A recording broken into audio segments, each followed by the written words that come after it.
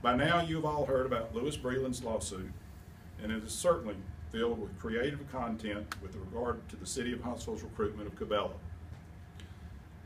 Having now read the lawsuit, which was filed after a meeting I had with Mr. Breland, I can no longer remain silent about the allegations. At the end of the day, this controversy is really about the route of a road, a shopping center, and a developer who didn't get what he wanted. Mr.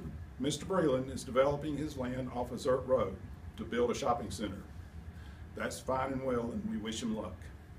He has been courting major retailers, apparently Cabela's was one of them, all fine too.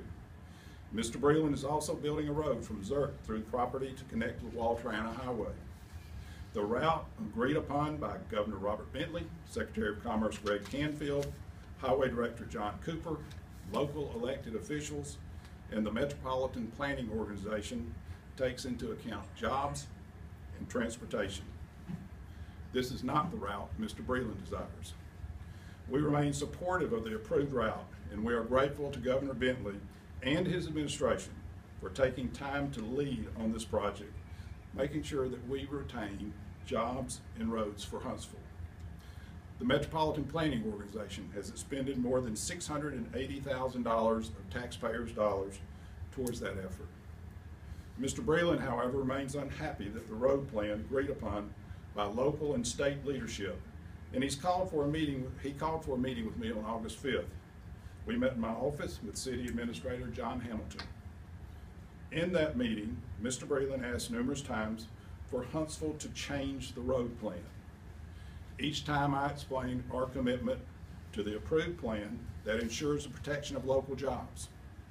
The governor and transportation leaders considered the needs of one of our larger employers, SES, which is located in a heavy industrial park along Mr. Breland's desired route. SES requires takeoff and landing pads for testing helicopters. Mr. Breland's route would jeopardize SES operations and the nearly 1,000 workers employed there. This was not in the best interest of the taxpayers of Huntsville or of Madison County.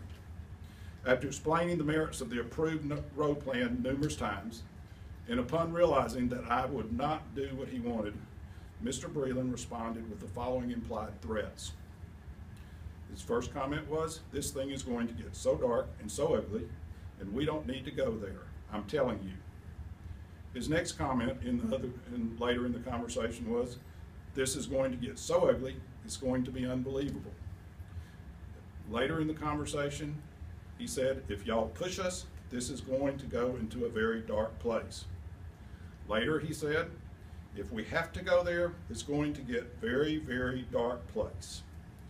Later in the conversation he said, "This is going to be, it's going to go to some dark places, I'm telling you." We did take notes.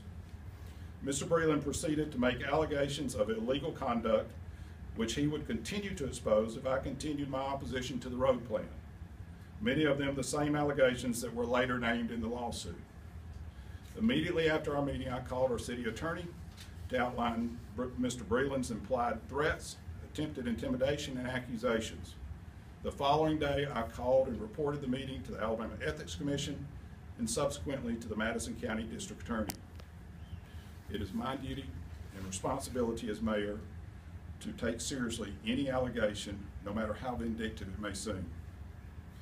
Breland followed up by hiring his henchmen to take this to his dark place and file a lawsuit over losing Cabela's.